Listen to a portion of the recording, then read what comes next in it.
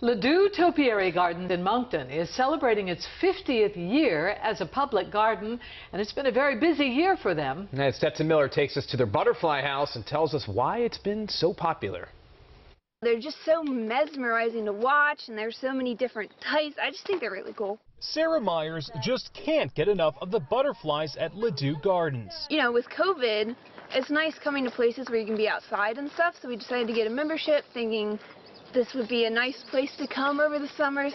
And she's not alone. The Moncton-based garden has seen a surge of people coming out to see the butterflies over the last year, as many were looking for something to do outside, both during and after the pandemic.